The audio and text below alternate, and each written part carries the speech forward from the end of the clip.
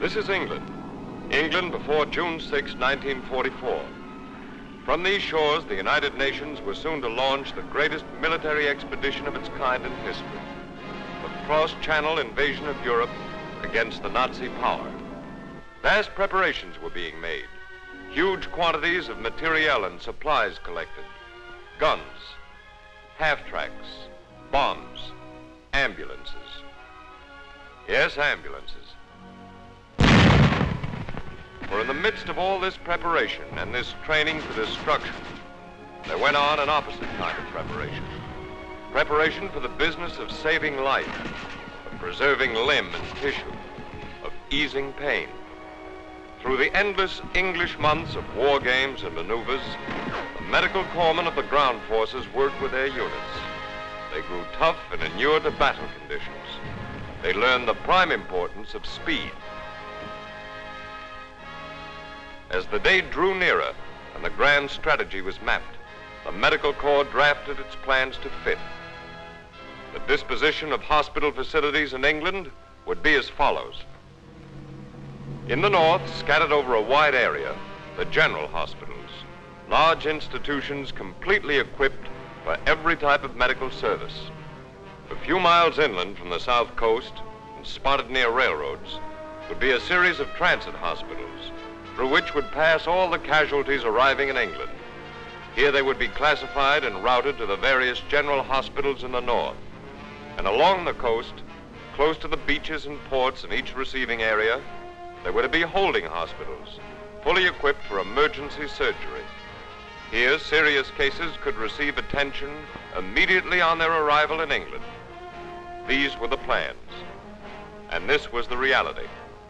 The general hospital, the transit hospital, the holding hospital, better equipped than many a permanent institution back home. The tents stood empty, ready, waiting for the day. June 6th, D-Day. The great plan is put to the test.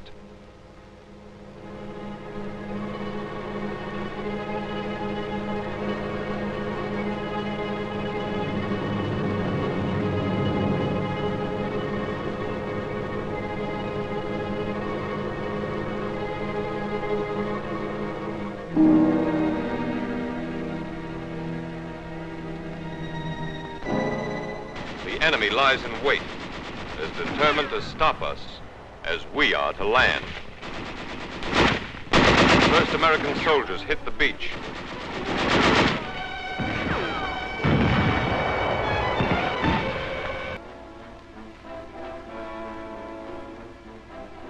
And so the ships receive their damaged human cargoes for the trip back. All along the beaches they wait. As the fighting develops, every means is used to hasten the removal of the wounded from the scene of battle. The jeep of all trades is pressed into service and proves itself again.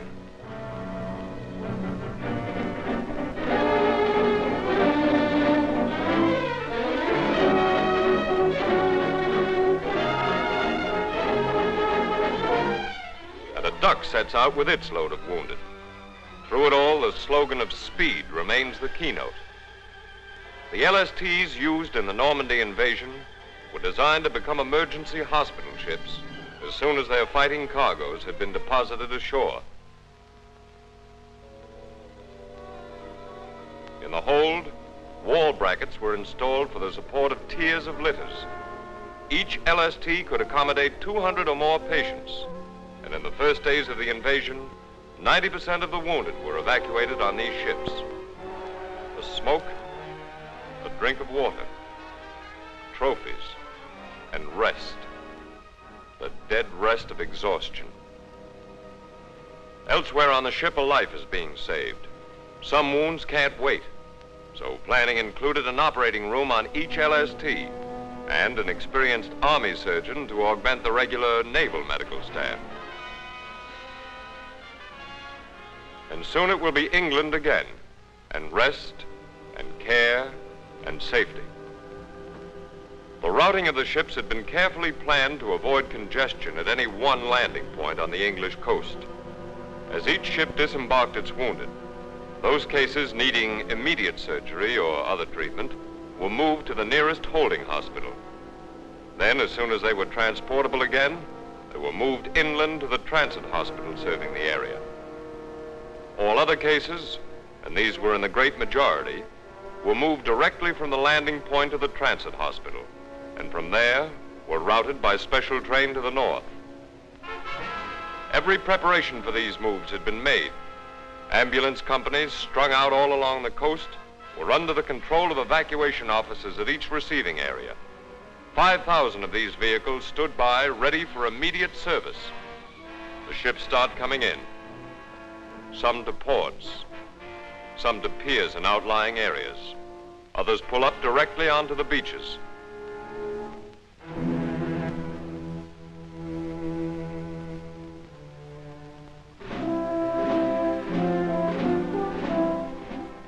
No time is lost in moving out the wounded. Specially trained sanitary companies take over the litter jobs and the business of unloading begins. Evacuation officers supervise. The disposition of each litter case has been decided.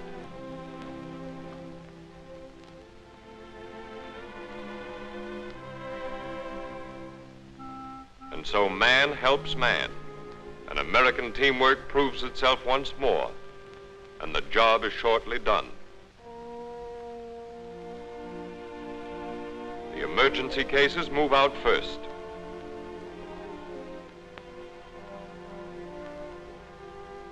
Often it's only a matter of minutes before a dangerous wound has been x-rayed, a decision made, and a patient readied for surgery.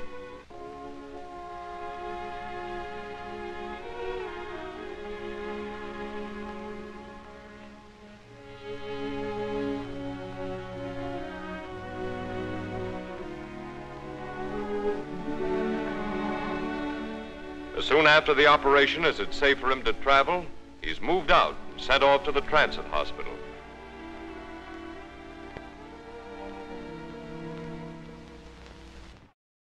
In Normandy, the fighting has moved inland. In the last war, when a soldier was wounded, he just had to watch and wait until an aid man found him. Now the order is reversed. The aid man does the watching and waiting, and is at the side of the casualty as soon as he becomes one. In addition, the American corpsman today, unlike his counterpart in previous wars, is qualified to administer morphine and plasma and to render numerous other services to the wounded. All this is making a vast difference in the saving of life. Some of the wounded filter back to the aid station on foot, but evacuation by walking and hand litter bearing soon gives way to the faster method of evacuation by jeep. The battalion aid station operates just behind the lines. Here the trained corpsman again demonstrates his value, taking over many jobs that the physician would otherwise have to perform. This frees the doctor's time for more detailed attention to the serious cases.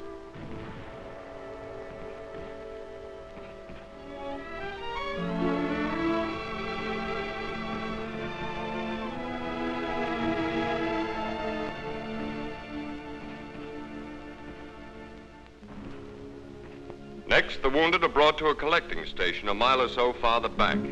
There are facilities here for further emergency treatment if needed.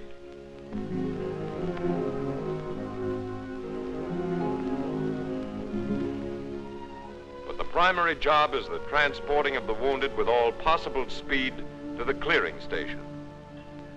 This is located far enough to the rear to avoid exposure to direct enemy action. Here, medical officers, expert in judging the condition of casualties, sort the patients and determine their disposition. Urgent cases needing certain specialized types of surgery are turned over to the field hospital, which is set up close by. The great majority of operations here are for perforating abdominal wounds and sucking wounds of the chest, like this one.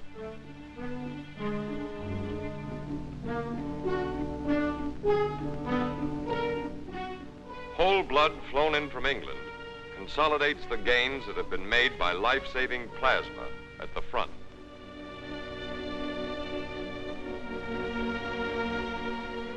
On D-Day +4, the first evacuation hospital goes up in France. This is the largest and most elaborate type of tent installation used in the combat zone. Nevertheless, it's ready to receive patients within 30 minutes, and operating starts in 2 hours. 3 of them going on at once.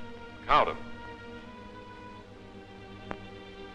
Skilled Army nurses look after the patients, and there are such comforts as cots and mattresses, and hot food.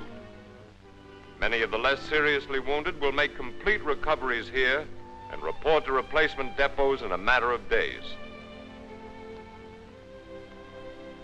But cases requiring prolonged periods of convalescence are sent back to England. Plane evacuation, expected to begin about D-Day +7, has actually begun on D-Day +3.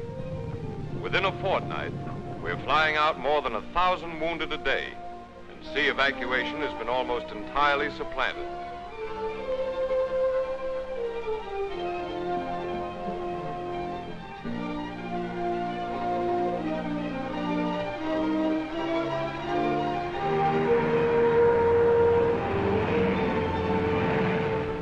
The air trip from France to England takes about an hour. Speed has won another triumph, and it becomes a common occurrence for a soldier wounded in France in the morning to be resting in a general hospital in England by evening.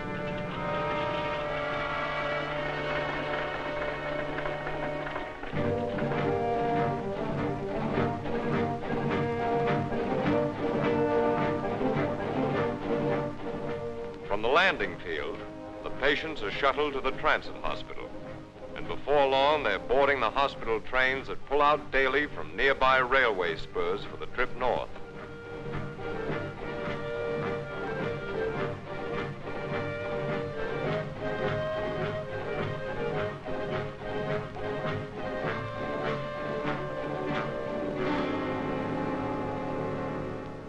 And the last leg of the journey begins.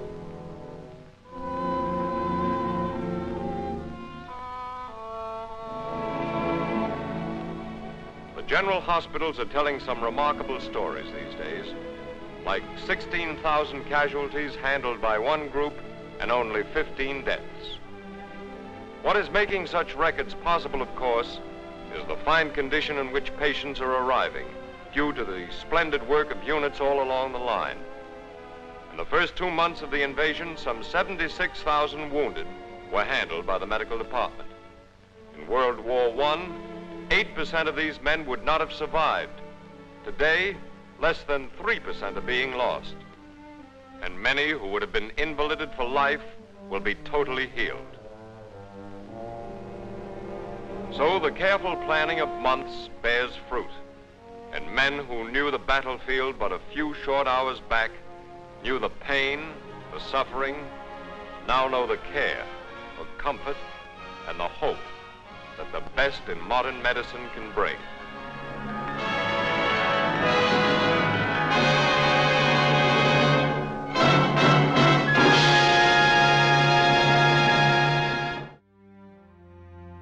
Thanks for watching. If you'd like to help us produce more compelling historical content like this, please like, comment below, and share this video with fellow history buffs. And of course, be sure to subscribe to help keep history happening.